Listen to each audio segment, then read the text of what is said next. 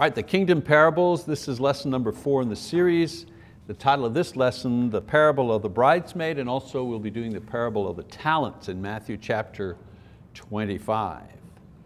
So we're doing a series studying the parables that Jesus gave describing the kingdom of heaven. And I said that understanding the nature of the kingdom of heaven is like putting a puzzle together. Each parable provides us with a new piece or pieces of the puzzle that helps us see a more complete picture. So you'll notice that in the series that I'm doing, we talk about the parable itself, what it means. We get a couple of these pieces, I put them together, and then I repeat what we've learned so far so that we can continue to expand the image and our understanding. So here are the pieces that our background study and review of several parables have given us so far. First of all, we've understood that the kingdom is a dimension where God rules with His servants. It is not a geopolitical type of kingdom. We've also learned that the kingdom exists in 2 dimensions at the moment. One kingdom, 2 dimensions. It is in heaven where God rules with His angels and the martyred saints, and it exists here on earth where God rules with the saints in the church. Okay? Another piece of the puzzle, at the end of the world, when Christ returns, these 2 dimensions will merge and both parts will become one. So if we're wondering what's going to happen at the end of the world, well, that's what's going to happen. The kingdom of heaven in heaven and the kingdom of heaven on earth will merge to become one. And then we also learned that the parables describe the state of the kingdom here on earth and its development until it is fully formed and ready to be integrated with the kingdom in heaven. So we need to remember that these parables are explaining how the kingdom is developing and the goal of its development. So far, we've learned that the kingdom on earth here affects the world by its presence. The kingdom of heaven on earth also is inhabited by all kinds of people, both sincere and insincere. That's always a kind of a shocker when we learn that the Bible says, oh, there are people, if you say, wow, there are a lot of hypocrites in the church, that's not something new and that's not something God didn't plan for. He talked about it in the parables. We learn that the kingdom will be purified before being joined with the kingdom above. We've also learned that the kingdom is open to all, but not all accept the invitation to enter in. Many are called, right? And those who enter in need to enter on God's conditions, not man's conditions. Okay, so today we're going to add a few other pieces to the puzzle as we study other parables based on the kingdom. So we start with the parable of the bridesmaids. Now the parable of the bridesmaids, or foolish virgins, depends on your translation there, and the one that follows it, the parable of the talents, are both looking forward to the time when the kingdom on earth will end, and before joining the kingdom of heaven in heaven, before that union, there will be a reckoning, there will be a sorting out, a weeding out. Now this idea has already been spoken of in the parable of the fish, right? The dragnet. It's repeated again here in both of these parables. Each point to this time, but they have a different thing to teach us about life in the kingdom and the reckoning that will come at that time. So we start with the parable of the bridesmaids, and we will simply read that parable. Matthew 25, beginning in verse 1, it says, "Then the kingdom of heaven will be comparable to 10 virgins who took their lamps and went out to meet the bridegroom. 5 of them were foolish and 5 were prudent. For when the foolish took their lamps, they took no oil with them. But the prudent took oil in flasks along with their lamps. Now, while the bridegroom was delaying, they all got drowsy and began to sleep. But at midnight there was a shout, behold, the bridegroom, come out to meet him. Then all those virgins rose and trimmed their lamps. The foolish said to the prudent, give us some of your oil, for our lamps are going out. But the prudent answered, no, there will not be enough for us and you too. Go instead to the dealers and buy some for yourselves. And while they were going away to make the purchase, the bridegroom came, and those who were ready went in with him to the wedding feast, and the door was shut. Later, the other virgins also came, saying, Lord, Lord, open up for us. But he answered, truly I say to you, I do not know you. Be on the alert then, for you do not know the day nor the hour. So there's the parable of the foolish virgins, or the bridesmaids. So let's look at the story, shall we? We always say we look at the story and then we look at the story behind the story. So let's look at the story. There were three stages for a Jewish marriage or a Jewish wedding. First was the engagement stage, when the families agreed on the marriage and a formal arrangement was arrived at by the fathers of the couple. Next, the betrothal stage. A ceremony was held in the house of the bride's parents, where mutual promises were made by each party, and very importantly, gifts were given by the groom to the future wife. A dowry, if you wish, was paid at this time. Now, betrothal was it was a serious commitment, in that if the man died, for example, before the wedding could happen, the woman would be considered a widow. Even though they hadn't lived together, even though they hadn't, as they say, consummated their relationship. Also, breaking a betrothal was equal to divorce. We know that because Joseph, right? Mary was betrothed to Joseph, and when he thought of divorcing her, of breaking their betrothal, they used the term divorce, because he had to get a certificate of divorce, if you wish, or a bill of divorcement to break off the betrothal. And then, of course, there was the marriage. After about a year, the marriage took place at a feast held usually in the groom's house or a place of choosing. Usually the bridegroom, surrounded by his friends, went after sunset to get the bride at her home.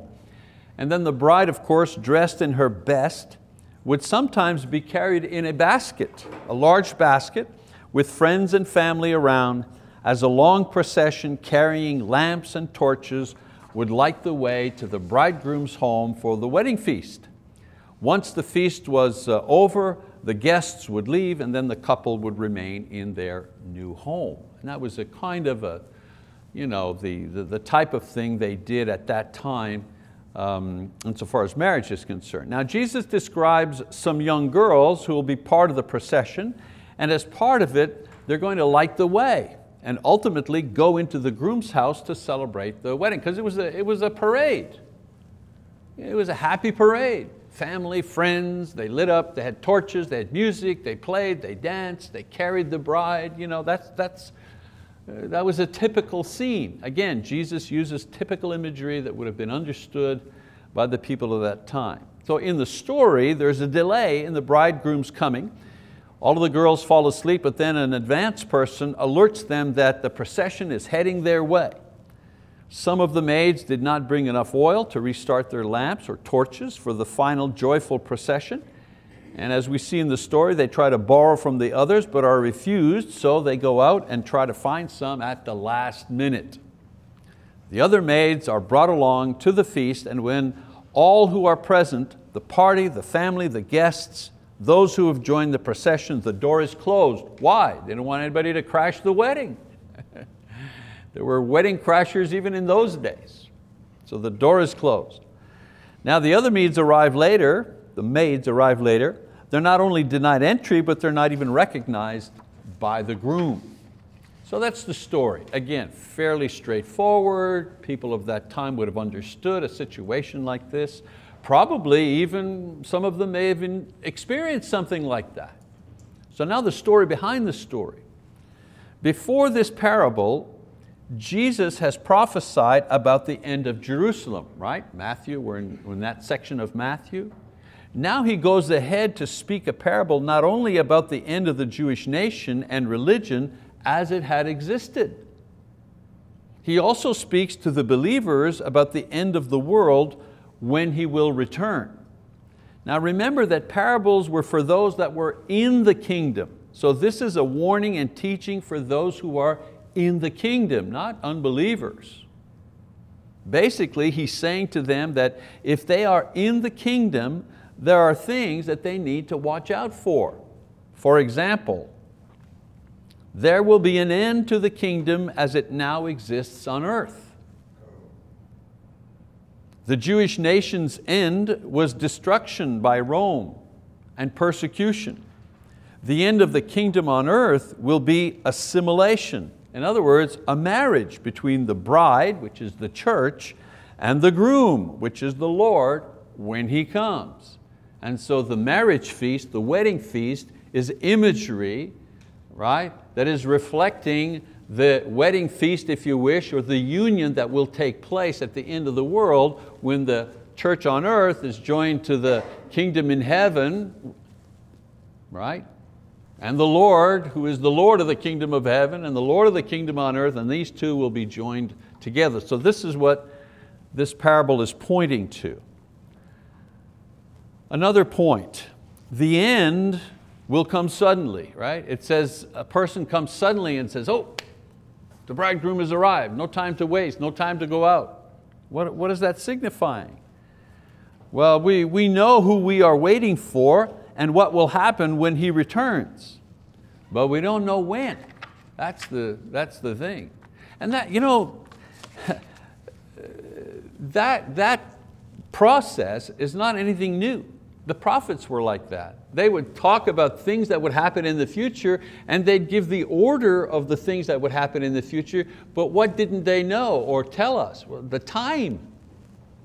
You know, Daniel talks about different kingdoms that will arise and fall and rise and fall, and he gets them all in the correct order, doesn't he? What don't we know? Well, the amount of time between those kingdoms. And when that final kingdom will come, he didn't know. And just reading the prophecy by itself, you couldn't tell. You only knew after it happened, when Jesus finally came to establish what? The kingdom of God here on earth. Another point about the story behind the story. Everyone in the kingdom will be responsible for themselves. That is a key idea of this parable. We are in the kingdom because of God's grace, but this grace is not transferable.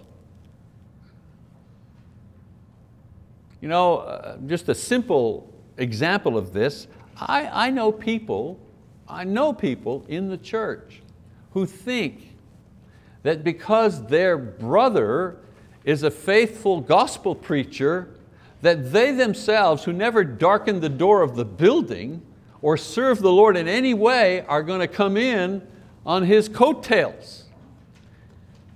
Right? Haven't you kind of heard that from people? Well, my uncle's an elder, my grandfather was an elder, and I'm an elder, or not I'm an elder, but my brother's an elder, and so our people are all church people. And what that person a lot of times is not saying, except me. Because our family probably paid their dues, I probably can get in on their grace. Here's the interesting thing. That is a phenomenon that takes place no matter what church group you're with. When I was a Catholic, when I grew up in the Catholic Church, it was the same idea. If your uncle was a priest, you're good. How can you not make it if your uncle's a priest? Or if one of your sons becomes a priest or a nun, are you kidding me? So that idea about the transfer of grace, the whole idea of infant baptism is all about the transfer of grace. Parents transferring their belief to the baby. And for that reason, that baby can then be baptized. I understand the sympathetic side of that, very sympathetic, very appealing, if you wish, but not biblical. There's absolutely no biblical support for that. So you cannot be saved or restored from unfaithfulness by my grace. You must be saved and restored by God when He calls on you. At the end, there will be no time to make things right or to restore oneself to faithfulness. Once the groom returns, there'll be no more opportunity or access to the grace. It'll be too late to say, I'm sorry, too late for excuses. I know that in the movies and sometimes personal testimonies, people like to talk about deathbed conversions. And perhaps in my own experience, I've seen not many. My experience, and perhaps some of you guys who have been preaching for a while, my experience have been, if you've been unfaithful and if you've been worldly your whole life, that's pretty much how you're going to die. You can't turn that stuff around on a dime. Because what happens is you allow your heart to become so stone hard because it's never practices its faith, it's never open to God for grace, it never humbles itself throughout life, that it's as hard as stone at the end. It can't repent because it doesn't know how to repent anymore. So this foolish idea that, yeah, I'll turn it all around at the end, nah. If you never learned how to skate on ice when you were a kid, you're not going to learn when you're 75. Believe me on that one. Another lesson, once the union is made, it's permanent. Judgment will not be a time for discussion or appeals because those who truly belong to Christ will be with Him and those who do not belong will be apart from Him and the line will not be crossed. I mean, obviously that's a harsh teaching and it's hard to absorb that idea, the finality of it all. But the other side of it, it's comforting. If you're in Christ and with Christ, nothing will separate you from Him either. You don't have to be afraid. So the parable of the bridesmaids is an encouragement to those in the kingdom to be patient while they wait for the Lord. And for others who are in the kingdom also but are running out of oil, what's that running out of oil thing? Well, running out of faithfulness, running out of grace, running out of the desire to serve the Lord, running out of self-control, running out of the spiritual gifts and graces that we receive from God. Running out of that, it's a warning to them to be careful not to lose these things because of neglect or unfaithfulness, laziness, sin, whatever, to be careful that they not be caught dry when He comes. And anyone who reads the Bible, especially the parables, can't miss that particular lesson. There are things that are hard to understand in the Bible. Who is the man of lawlessness? Well, a lot of opinions about that, you know what I'm saying? And some of the imagery in the book of Revelation. Anyone who says, oh, the Bible's easy, you just have to read it, no, it's not that easy. There are some parts that are difficult, but not this. This is not difficult to understand, pretty straightforward. Okay, so that's the first parable. The second parable is the parable of the talents. And it just continues, Matthew 25, beginning in verse 14 this time, Jesus continues.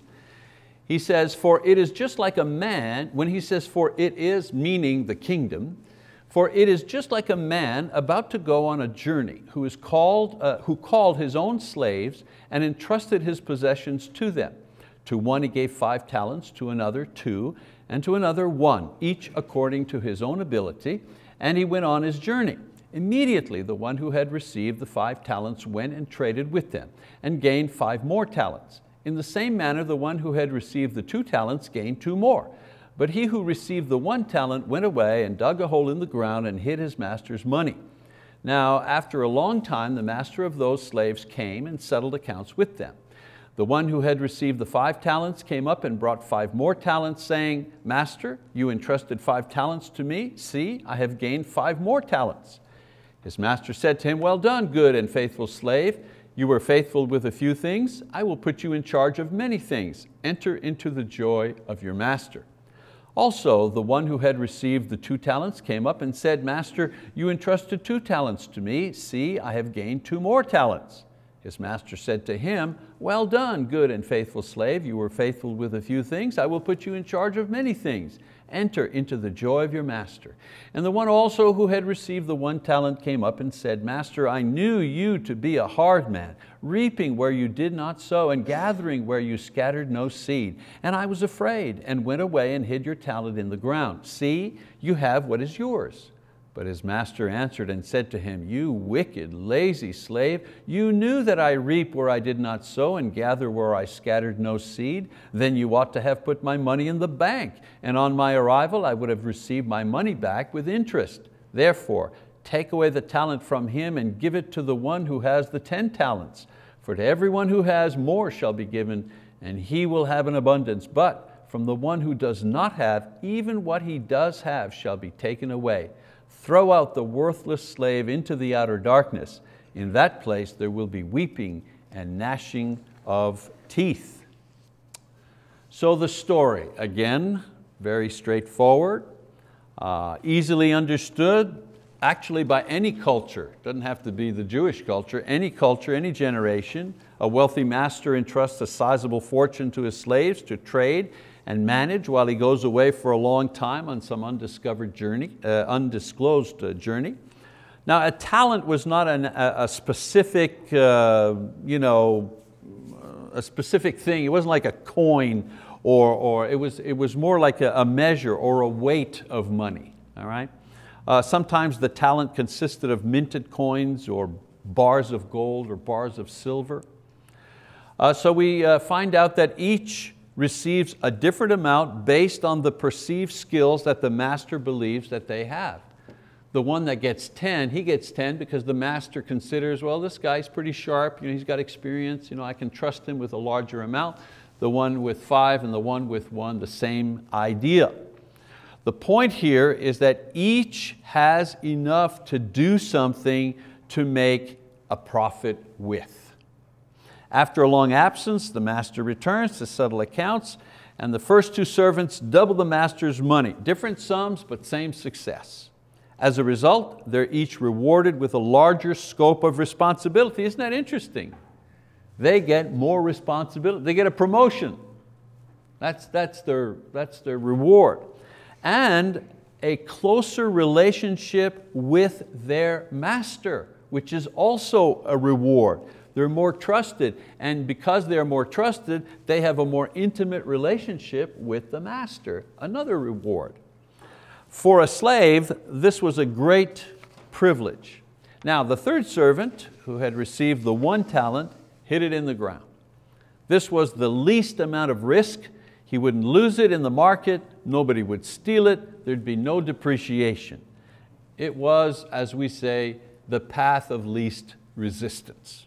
When confronted by the master to explain why he did this, note the other two, when they came up, they just showed results. They didn't explain. They had results, not excuses. But this fellow here, he blames the master. He did what he did because the master was hard and unfair, so he didn't want to risk losing the talent or getting the master angry. So the master denounces him as wicked. Why? Because he blames his evil on the good master. That's why he's wicked. Not because he didn't make any money. That's not why he's wicked. He's wicked because he blames the master for his own evil. And he calls him lazy. Why? Because this is why he didn't do anything. He's too lazy. He also tells him that if it was true that he was hard and unfair, then what he should have done was put it in a place that was both safe and slightly profitable, like a bank. I wonder if they were paying 0.05 interest like they do today. But even that would have been better than what he did, right? This, of course, would have required thought and effort. That's something lazy people hate to do, right? So the surprise comes when he gives the talent, the lazy guy's talent, to the one who was the most successful to use. And the lazy slave is cast out to be punished severely. So that's the story. Now the story behind the story. This parable, like the one of the bridesmaids, refers to people who are in the kingdom. And it also talks about the return of Jesus. However, this is where the similarity between the 2 parables changes, or ends rather. In the parable of the talents, the Lord is teaching that everyone in the kingdom has received a measure of blessing of some kind that is to be used for God's profit, or to be used for God's glory, or to expand the kingdom, any way you want to say that. Now, there are a variety of blessings. You know, there's not just the blessing of, like when they talk about you can be a teacher or a deacon, you know, those are blessings, of course, but people receive all kinds of blessings, don't they? Good health. You ask anybody that has had to struggle with poor health their whole life, what a burden that can be. And not just a burden for personal energy, I mean a burden on their career, a burden on their, on their family. What about a mom who has 3 beautiful, lovely children, but she herself suffers from excruciating migraines?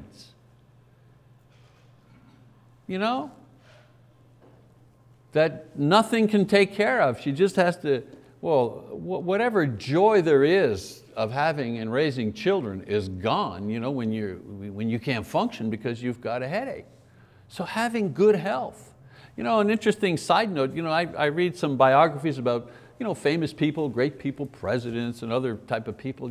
And one of the things I noticed about these people, both men and women, somehow they have been given the ability to get by on like 4 hours of sleep. Winston Churchill, they just mentioned this about Mr. Trump. Forget about politics, I don't, good or bad here. The point that they made about him is this person, he's 70 years old, he gets 4 or 5 hours of sleep per night, period. He's ready to go. And I noticed that a lot of people who have achieved great things have this tremendous energy and ability, physical energy to be up 18 to 20 hours a day doing their thing, while the rest of us need our 8 hours, some 9. Anyways, we won't go there. So my point is that you have good health. That's a gift. That you have tremendous energy or physical strength, intelligence, charisma, leadership ability. You're born into a rich household where you have advantages of education. That's a great gift from God. You've got money or certain talents. Not everybody can throw a ball at 105 miles an hour. And some people have taken that skill and what they've done is made a lot of money and then wasted their life on drugs and all kinds of foolish living. And others have taken that simple skill, I'm able to throw a ball at 105 miles an hour, and have built a great life for themselves and their family. You know what I'm saying? Everybody gets some kind of gift. Spiritual gifts, of course. Opportunities, beauty. Let's face it, how many surveys and research papers have said that people who are, quote, handsome, women are beautiful, men are handsome, so get more opportunities. It's not fair, right? It's not fair. It's not your fault. You're a grown man and you're 5 foot. You know what I'm saying? You go for a job, you have the same skills as the guy who's 6 foot, but somehow, statistically, that 6 foot guy usually gets the job, gets advanced. It's not fair, it is what it is, it's a gift. So everybody gets a variety of blessings. The parable teaches that when Jesus returns, each one will be held accountable for what they have done with their gifts. Beethoven, Mozart, 2 geniuses, 2 gifted people. The gift they had with music you couldn't learn. As a child, Mozart was writing classical music. As a child, the difference. Yeah, Mozart, dissipated life. Beethoven, the beginning of every sheet of music, he would write in the margin, "To God be the glory." So you see what I'm saying? Different people, different gifts, different results. Different results. And everyone will be accountable for those. Unlike the parable of the bridesmaids, this story focuses in on the reckoning that will come for those who are within the kingdom. The first parable says you got to be ready, you don't know what's going to happen. There's going to be a reckoning. The second one says you better be ready for the reckoning because you're going to be held accountable for what you've received. Now we know that those who reject Christ never confess His name are condemned, right? Mark 16:16. Those who believe and are baptized will be saved, those who disbelieve will be condemned. But in these parables, Jesus wants to show how He will weed out those who have confessed His name and associated with the kingdom, but are not going to be allowed to remain in it when He returns. That's the difference. So concerning His return and the reckoning with the kingdom itself, this parable teaches us several other things. Number one, God will look for results, not excuses. We've been saved to serve. We've been saved to bear fruit.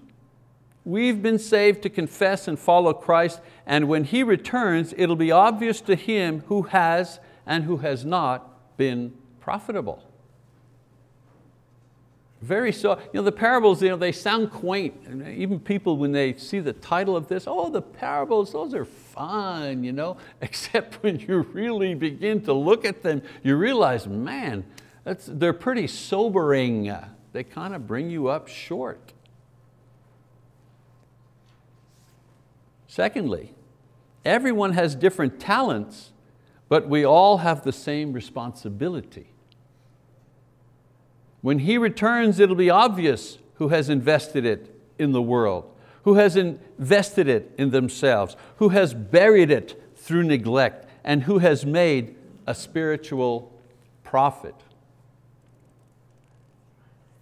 In the Bible, it's very rare that the writers of the Bible describe the appearance of people. Very rare you get.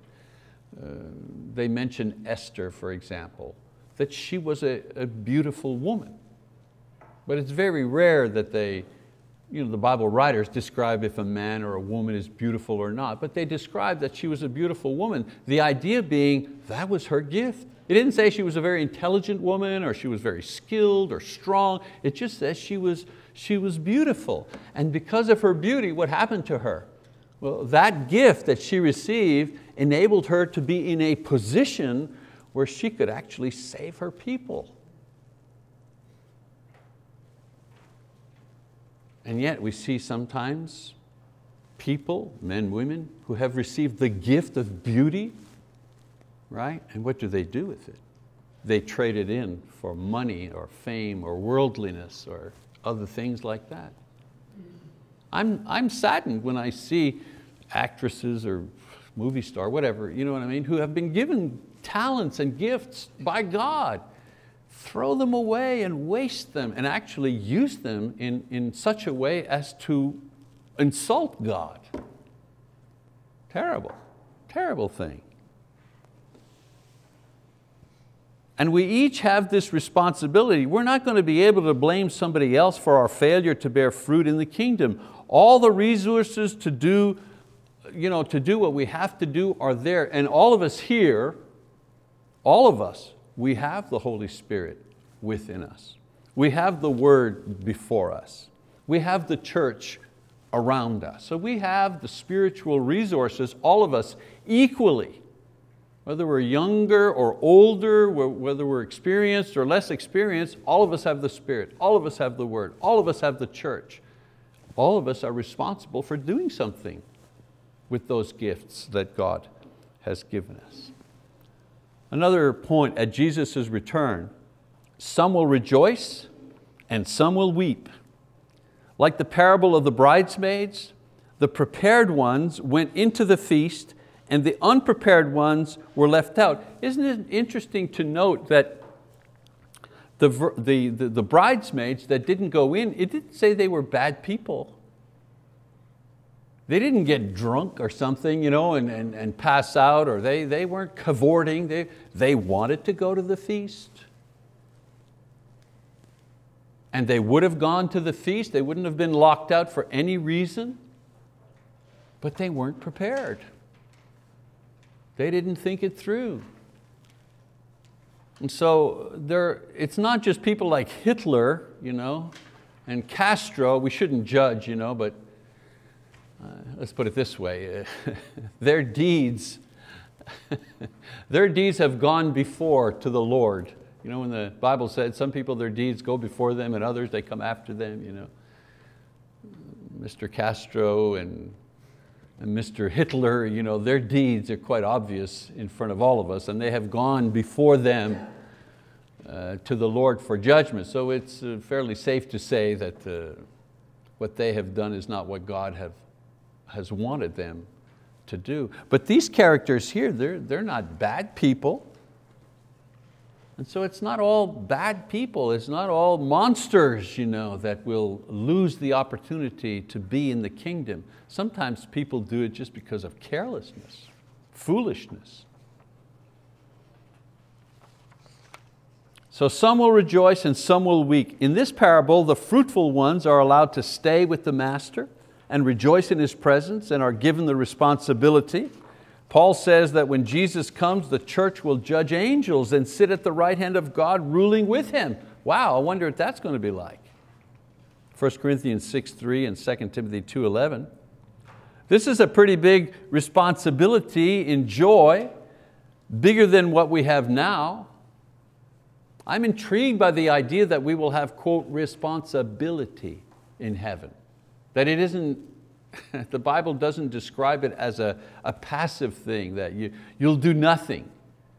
You'll be doing something, just we're not sure what exactly. On the other hand, those who are unfruitful will no longer be able to remain in the presence of the Lord. The unbelievers, of course, they're never in the presence of the Lord. However, disobedient, lazy, sinful Christians, they are for a while in the presence of the Lord by virtue of the fact that they're in the church. Jesus says that this will end when He returns, and the alternative will be suffering and regret, that idea, gnashing of teeth. And so Jesus reinforces the warning to disciples in the kingdom that before the kingdom on earth is brought up to be with the kingdom in heaven, there will be a reckoning. And Christians need to be two things. They need to be ready and they need to be faithful. I make one argument, you know, for the idea of, you know, some people say, why do we have Wednesday church? You know, are you going to go to heaven, you know, if you don't go to Wednesday church? How about it? You're not going to make it if you don't go to Sunday night church, you know? And right away, when just that question alone says, okay, your issue is not about going to church. Your issue is about maturity. But do we, quote, have to? Well, of course not. There's nothing written in the Bible about that. We know that. But those things are there to help us what? To stay ready. To help us keep, you know, sharp, to stay sharp. I remember, I think a long time ago, I wrote an article about icebergs. Excuse me, what do they call those? The ships that go in the, icebreakers, that's it. Icebreakers up in Canada, along the St. Lawrence Seaway, where all the ships come in there. They have icebreakers going up and down, breaking up that ice all the time to keep the ships flowing. And I compared the idea of coming to church on Wednesday and Sunday night and, you know, the various activities we have, icebreakers. Because what happens, we spend most of our time in the world because we have to work and do that, and somehow that builds a kind of a coating of worldliness on us, like ice.